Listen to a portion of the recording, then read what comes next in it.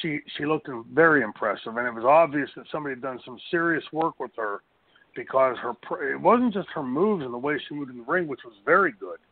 It was in her presence.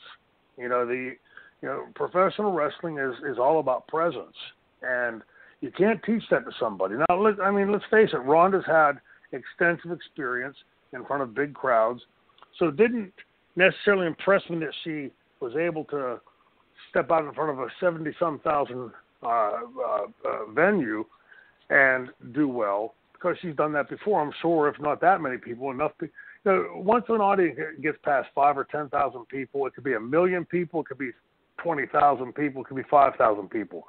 Once it gets beyond a certain number, it's all the same thing. But the fact that she was able to do it in the way that she did, and her execution in doing it, she had the poise, she carried herself extraordinarily well for somebody making their debut.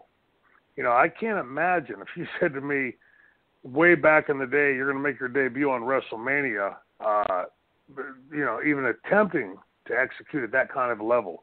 So kudos to her and whoever worked with her to prepare her for that match, because obviously somebody did. This isn't an easy industry to pick up. As Steve Austin and I talked about in his podcast last year, it takes quite a lot of time to really get it and master it.